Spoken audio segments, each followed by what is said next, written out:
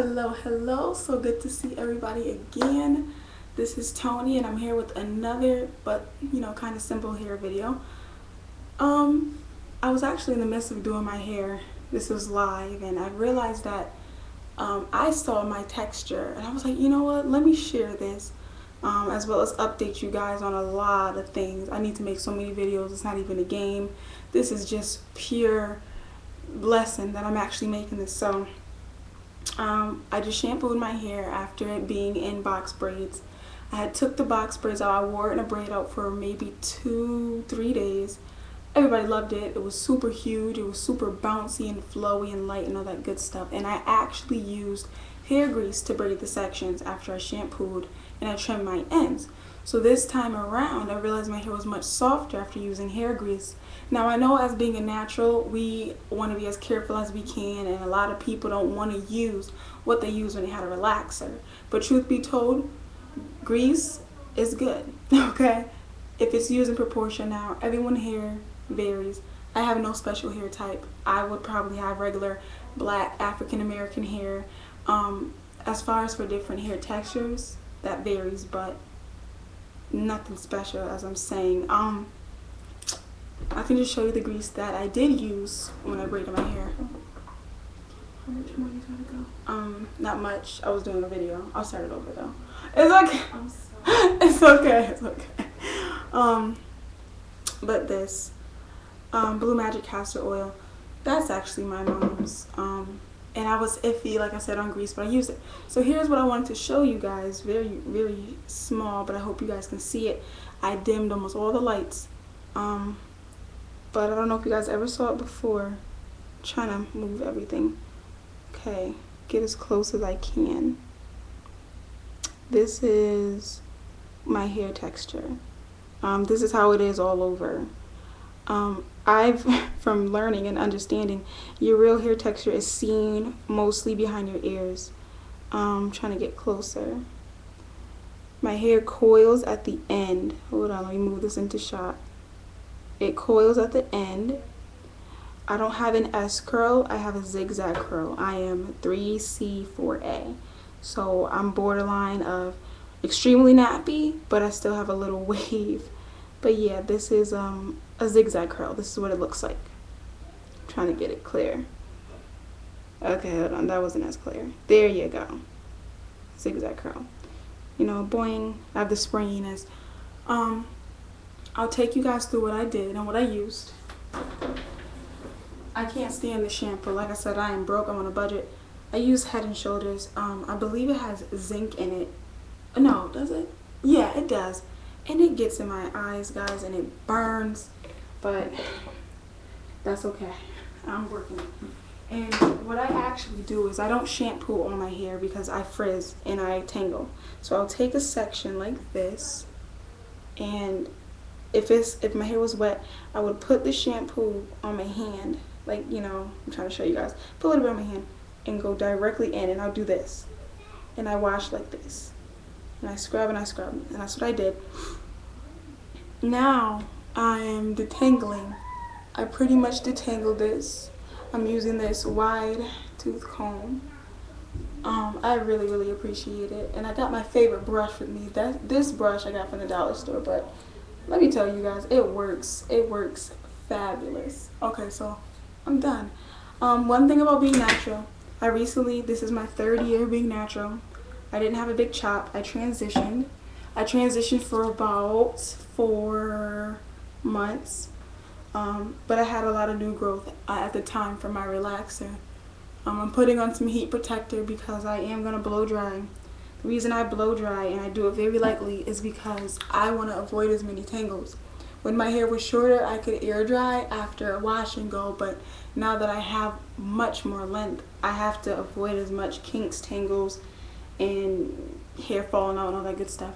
Not that it falls out, but just shedding. This is after, you know, my hair being in braids, and I mean, it happens, I get used to it. But here, now you guys can see even better. I put a little moisture on it. There you go. See that? Alright.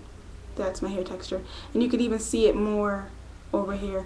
Alright, so what I'm going to do now is blow dry. I'm going to show you guys how I blow dry. I was putting it on medium for some of this portion, but I realized that it was getting a little too dry, so I'm going to put it on low. Hope you guys can hear me. And just watch. I hold it straight out,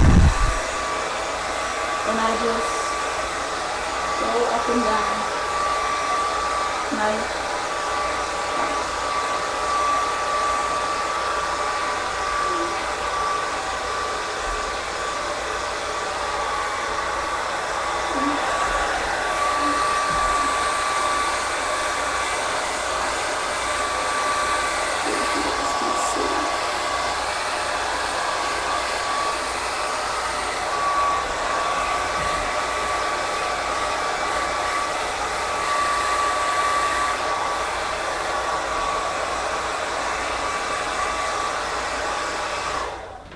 Okay.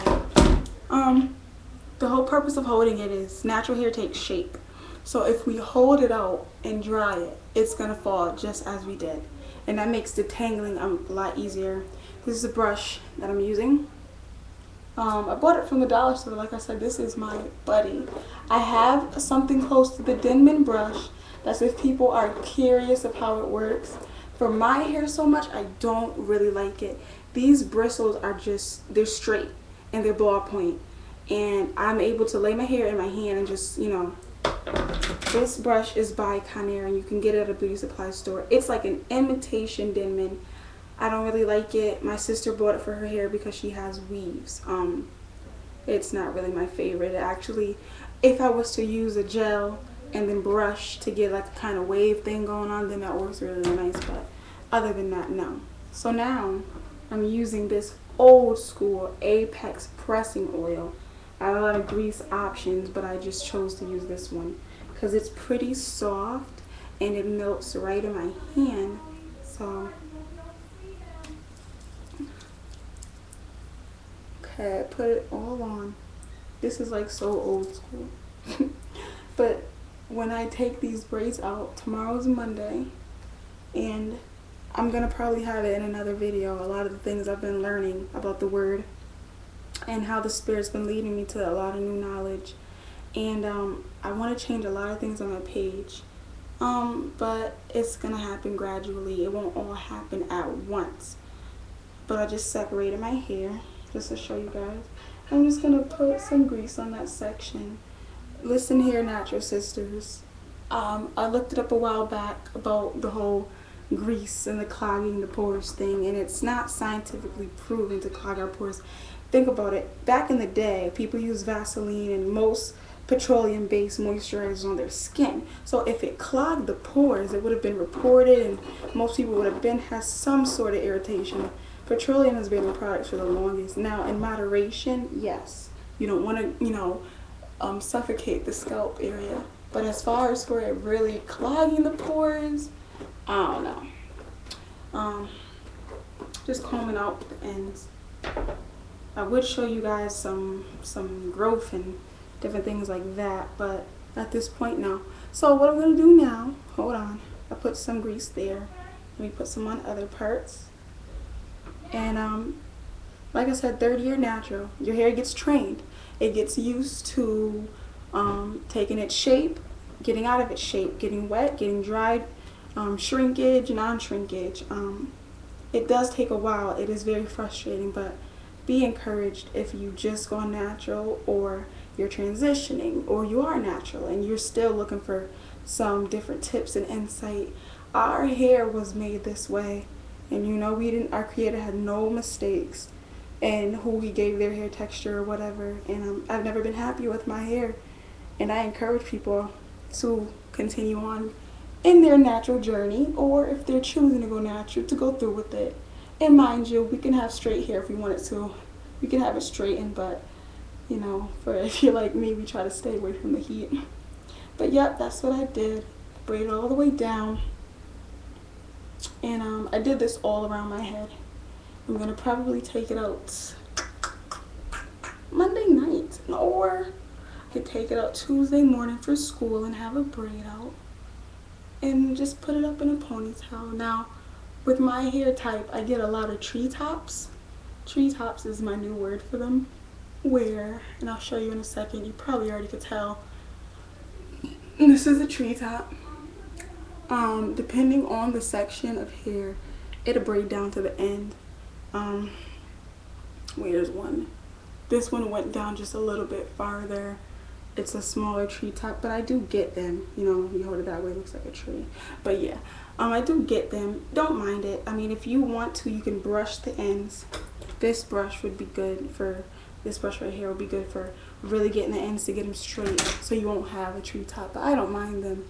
They're just temporarily there, and if anything, it takes off the stress, the manipulation of my ends. So this is me trying to separate my hair. This section is pretty much dry. It dried a little bit because I was trying to look for the stuff to make this video. But here it is. I parted it already. There you go. And right now I'm just gonna take the little bit of grease. I'm gonna go right across in that section. And the reason I'm going back to using grease is because I'm on a budget. Secondly, it worked when my mom did my hair, and I always had long hair. So like I said about the whole clogging the pores thing, and hold on, I'm putting grease on my hands, and I didn't even blow dry it out. It's pretty much dry though, but this stuff, this heat protector that I'm using is by Beyond the Zone, and it moisturizes it. It makes it like wet all over again. So just in case you are blow drying section by section and it starts to dry, you have something where it could like wake it up again. So yep, that's what it's doing right now. Then I have this last section in the back. Whenever you're working with your hair, always have scissors nearby. A lot of people get knots. Don't let them intimidate you, especially if you're just going natural. They happen. It happens to everybody. Even people with straight hair get knots. So, you know, it's not, you know, my hair is horrible. It's like the nappy's hair or anything. You know, don't think those things like, oh, how can I avoid it? One way to avoid it is brushing. Your brush has a lot to do with your knots. I don't know how these brushes work, or the Denman brush, but I mean, some people, I've heard complaints, you know. And before my sister, I'm gonna start from the back up, and just really quick, you know, make a little poofy, and then just go from there.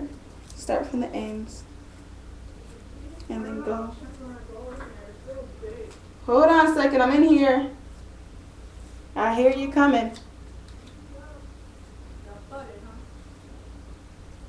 Okay, now this is a thick section, so I'm going to do this again.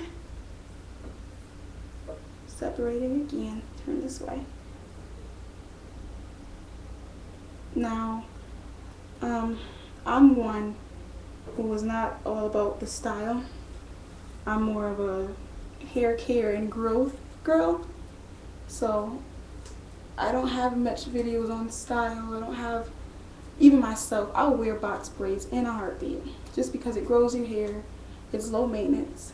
For the people who are busy, for the people who work, this is what I was trying to say before, the grease in your hair will keep it moisturized while it's in your braids or whatever you do. Mostly braids I use it for, and it should be used for. Also, if it's on your scalp, it keeps your scalp at least moisturized. It keeps it away from the whole dry and itchiness. And I mean, some people don't like to use it, but I'm using it. It didn't stop my hair from growing yet. If anything, my hair is so long, I don't even know what to do sometimes. Okay, I'm combing through. Yeah, I'm done now. So this video was long, but it's worth a lot of the things I'm saying. I know I've had videos up here a while already. Now, I'm gonna add my grease.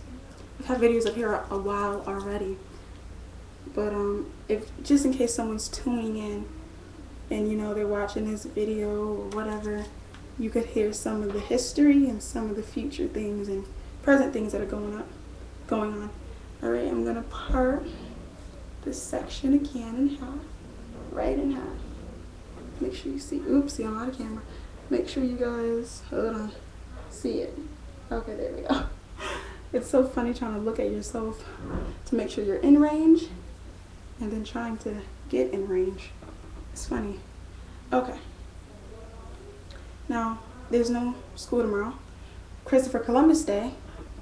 But to their children, of the Most High. It is actually the Day of Atonement. We Christians got to read our word. Like I said, I got a video for that.